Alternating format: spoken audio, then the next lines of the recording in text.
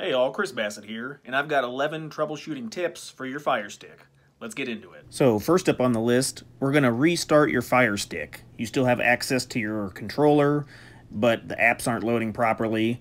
Go ahead and come over to the settings menu, and then scroll over to where it says My Fire TV. In here, you can scroll to the bottom, and it'll just say Restart. You want to select that option, and your FireStick will restart. Pretty simple. Next, let's say your screen's frozen. We're going to reset the FireStick with the controller. So you want to press the play and the select center button and hold that for 10 seconds. After the 10-second time period, should shut off and then restart the FireStick. You can use that option if the screen's frozen and it's not working properly. Everything should reboot and then you should be good to go. Number 3, go ahead and remove the FireStick from the HDMI port and then unplug the power from the FireStick. Leave it off for 60 seconds and then plug everything back in and try it again. Number 4, you want to restart your router. So locate your router. Mine's right over here behind the curtain. Unplug the router from the wall. Wait a couple minutes. Plug it back in. Should reboot. You could also do this with the TV as well.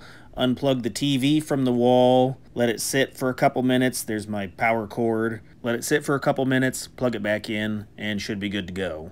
Number 5 on the list, you might have the wrong Wi-Fi password, especially if you're staying at a guest somewhere you don't normally stay. Come over here to the settings menu, scroll over to network, and then just double check to make sure that you have the right password, all the capital letters, numbers, spaces punched in. Here at the bottom also there's a little bit of basic Wi-Fi troubleshooting tips. You can click on that and Amazon can help walk you through some of that stuff. Number 6, you want to check the condition of your controller. So go ahead and go to controller's Bluetooth devices. Here you can see if you want to pair, unpair, or resync your controller. This is useful if your controller is having problems communicating with the device. You can also check the batteries in the back. Open the back of the remote and replace the batteries. That could be another issue. Number 7, you want to check for your internet service provider. There may be an outage in your area. Come over to network and select the Wi-Fi network you're on, and then you can test the network connection. You could also call your provider.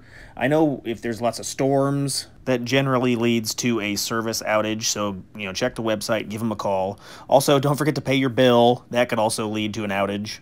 For number 8, you want to check the time and date settings on your television. Sometimes if the time and date settings aren't correct, that can cause issues. So I backed out to my TV settings, and I'm just going to scroll all the way down to where it says System. Inside the system, you should see something for, your time. There's one of it right there. Also, if your time is set up correctly, you could also reset the actual television. So you can go down, you can actually, usually restart your system through the television. Before we unplugged it from the wall and let it sit, you could try like a restart here, or, like I said before, a software update. Just make sure that your television is up to date, and that'll lead to, it functioning optimally. So here for number 9, let's go ahead and go back to the FireStick, and we're going to check out some of the apps. So say, for example, your TV FireStick was acting normal, but you installed a third-party app, and then it started acting up. You may need to remove that. So come over to the 3 squares with the plus. That'll bring up your apps and channels, and then you may want to remove the apps that could cause problems. Something else to look for is if you have a VPN, it may not be set up correctly and may be causing issues.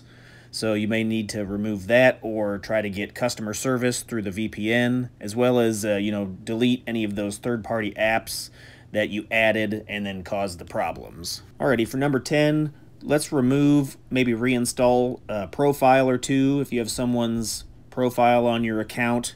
That could be causing issues. So come over to the profiles. I don't have any additional people, but say you had a FireStick with multiple people, you could get rid of some of those profiles. It won't let you technically remove the main profile, but you can come over to the account settings and then deregister your main profile. It can be kind of a pain because then you need to reinstall it back on the FireStick that you're using.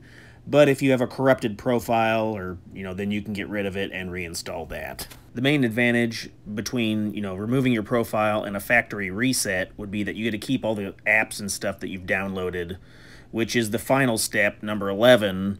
Go ahead and do a factory reset on the FireStick, which will remove everything totally, and then you have to reset up your entire stuff. So I'd only do this as a last resort, but I have done this before and it worked. Then after the reset, reinstalled my profile and my FireStick worked fine. Hey, check out another video over here. I've got Amazon links down in the description for discount electronics. Check out those links. No extra cost. You can help support the channel. I really appreciate it. Any other questions or comments, put below. Thanks.